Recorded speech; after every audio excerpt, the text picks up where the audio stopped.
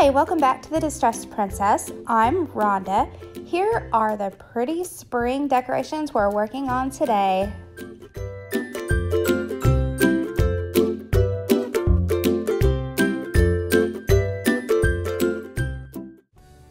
I don't know where you all live, but this past couple of days we've had sunshine and it has really made me want spring so bad, so I'm doing spring DIYs. You'll need this bucket from the Dollar Tree, and if they don't have a white one, don't worry. You can get a different color one and just paint it white with gloss spray paint. Then I'm using apple barrel black paint to paint around the edge, just the top edge of this bucket, to make it look like enamelware. This technique is something that you can use to transform almost anything. Anything can look like enamelware. I love doing this with all kinds of containers. Once the top edge is painted black, now you're going to make it look like there are chips in the enamel. And I'm using a Sharpie paint pen to do this. And it's very random. And I promise, no matter how you do this, it's going to turn out cute.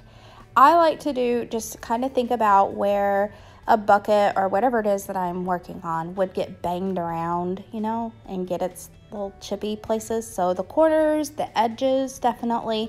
And then just a couple in the middle where it might have gotten gouged in a garden shed or something.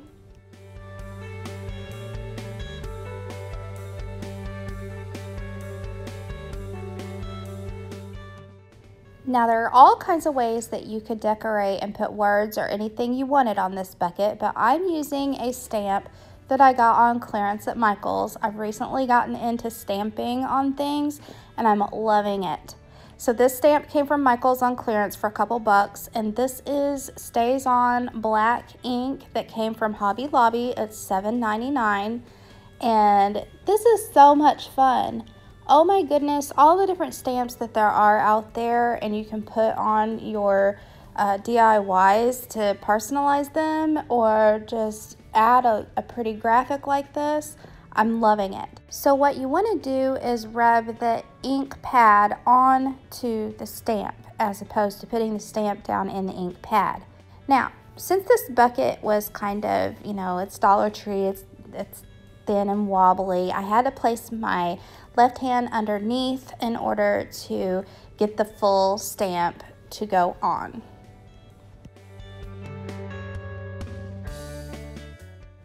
Isn't that just the neatest thing? I just am loving stamping. I hope you guys give stamping a try.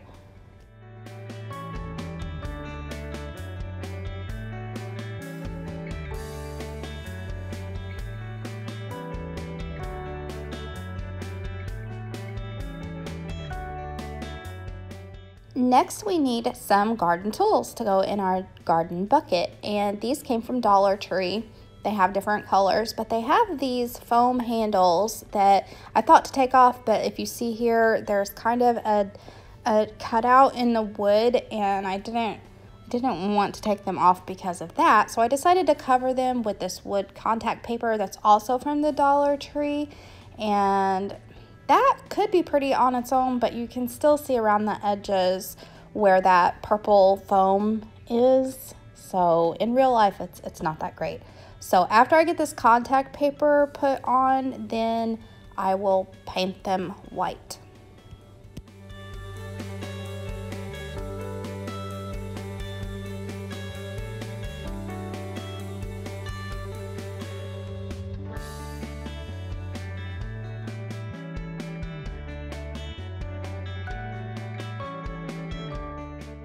And today I'm using Rust-Oleum Linen White chalk paint, and I'm going to use painter's tape to tape off around the ends of the fake wooden handle that I've made so that the white paint just gets on where the contact paper is.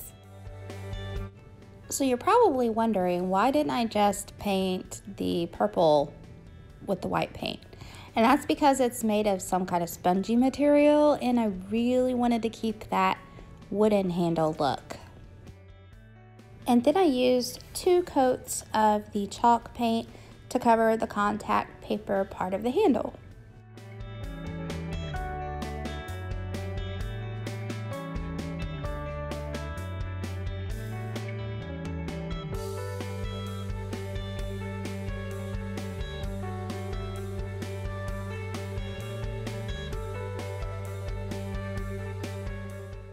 These tools, I'm going to say, are for decoration purposes only, just to set out for pretty. I'm not sure how contact paper and paint would hold up if you were actually using these tools to dig with. That being said, after I took off the masking tape or painter's tape, I saw that I got the exact effect that I was going for. Now these look like wooden tools with white wooden handles. Then I thought it would be really cute to put some words on these handles, and I'm just using a black Sharpie to do that. If you wanted to use your vinyl cutter to make some words, that would be perfect, but I just wanted to be simple and not so complex, so I just wrote some words on these handles, and my writing is not the best, but I still think that they turned out very cute.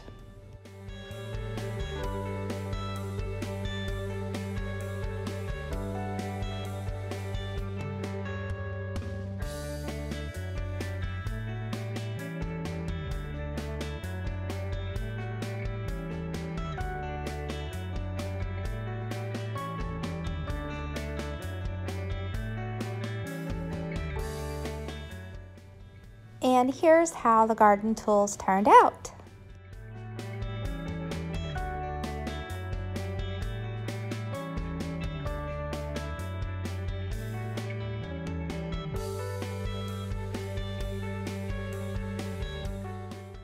Then I started thinking what else would go in a garden bucket, and I thought we needed something to put some potting soil in.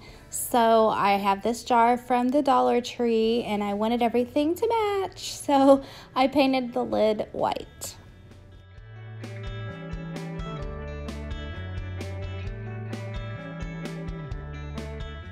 This is some seed starter potting soil that I got at Dollar Tree.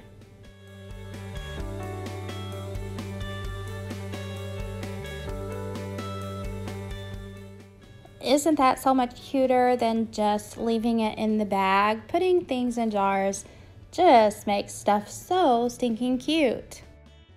But I'm not stopping there. I'm using these chalkboard tags that are from the Dollar Tree. They have different kinds, different sizes. Any one of them will do, but I picked this one because I thought that the size of it matched the size of my jar better. And they do come with these little pieces of jute string that you can tie with, but obviously that doesn't fit around my jar, so I had to use my own jute string.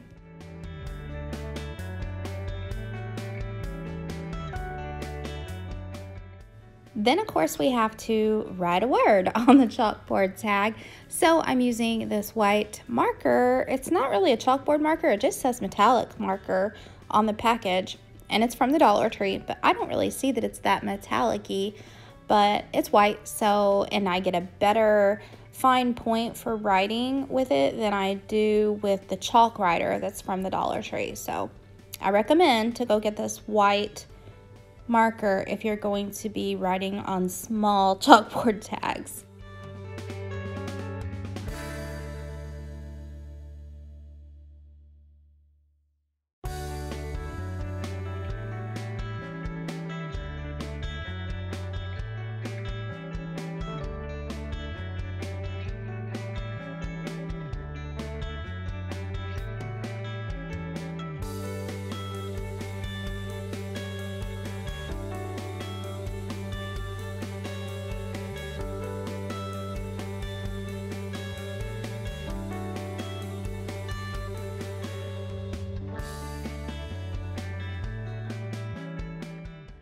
Next, I thought it would be really cute to use a mason jar to put some flower seeds in. And so again, just like the last one, I painted both pieces of the mason jar lid with the white Rust-Oleum chalk paint.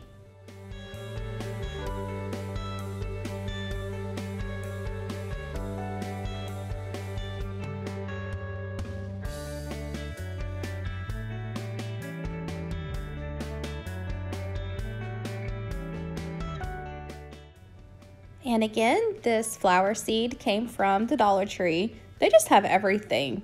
If you don't shop at Dollar Tree, you need to give Dollar Tree an honest try, because they have all sorts of things that you wouldn't even think to be in a $1 store. But anyway, here we are with it's a pretty box of flower seed, but oh my gosh, how much cuter in a mason jar, right?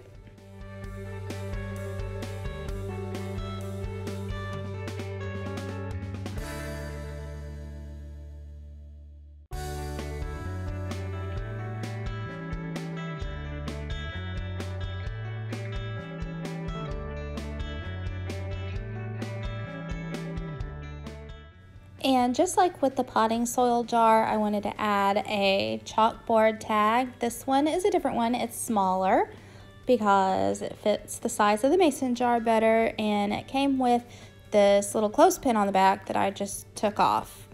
And I had some pieces of the wood back come off with it, but that's okay because it's going to be facing the back and no one will know.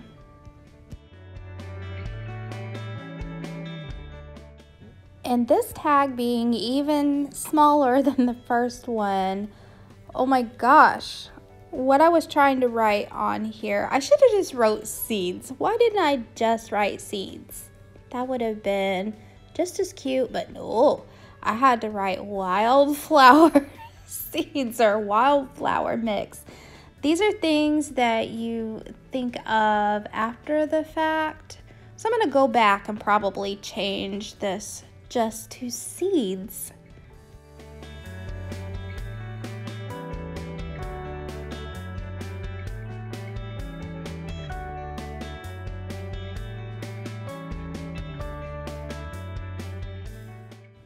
Since there was no hole in this tag to tie it on with the jute string, I just used hot glue to hot glue it right to the jute string. Not to the jar, but to the jute string.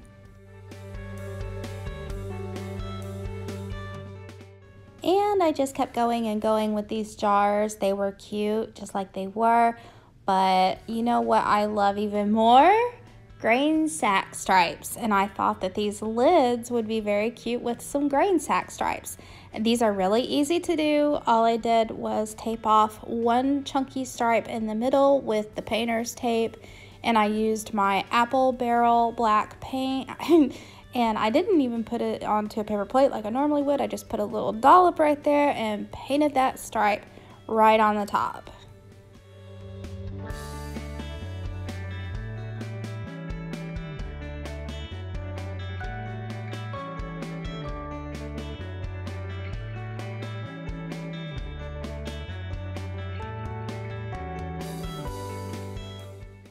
Then to make the smaller, tinier stripes on the side of the fat, chunky stripe, all I did was put down a piece of the painter's tape and use my Sharpie marker just to draw a straight line. It's not as crisp and clean a line if you were to be taping it all off, but sometimes I think farmhouse style is imperfections, and I liked that these lines were not perfectly crisp.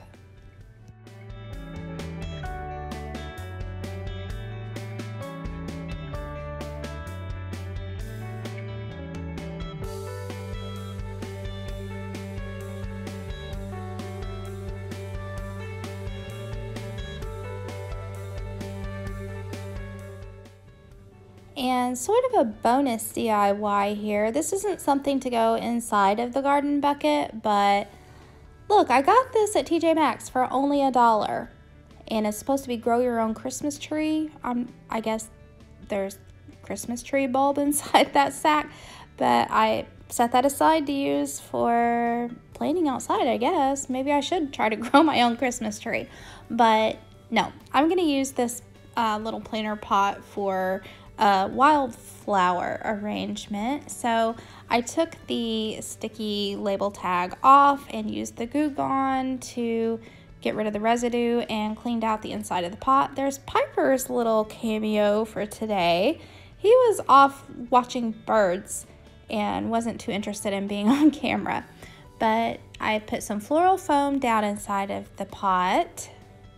And these are the really cute wildflowers that I got at the Dollar General store. They were only $1 a bunch. And I thought that they were so pretty. They look pretty real to me. So I cut them apart using wire cutters and arranged them in my real enamelware pot.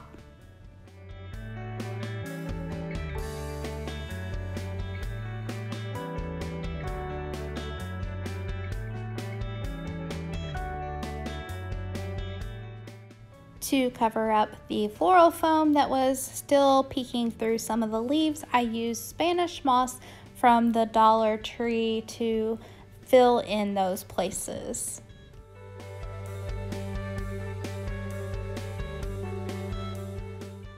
How cute this is, right?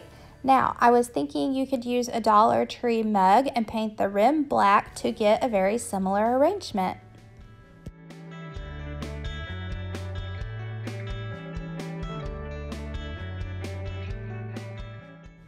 And here's the garden bucket all put together and ready to set out for display, looking so cute for the spring season.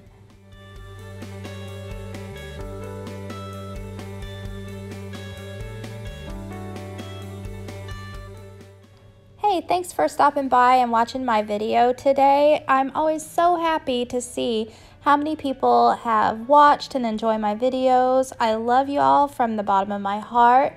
And I'll see you next time. Bye.